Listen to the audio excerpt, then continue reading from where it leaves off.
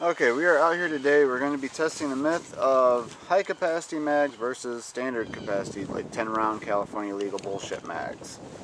I've got 3 mags loaded up 10 rounds each. And then I've got 1 mag loaded up with 30 rounds.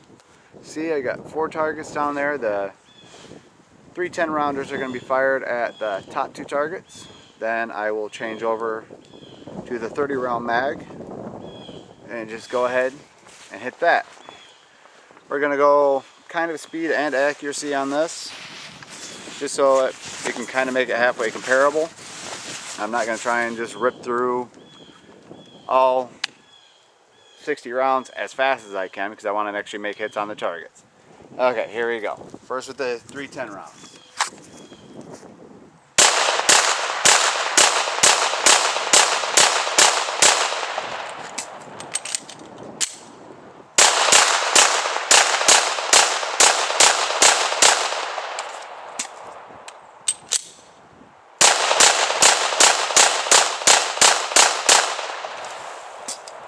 Okay, now we're going to go just to the 30 round. This actually wears you out pretty good.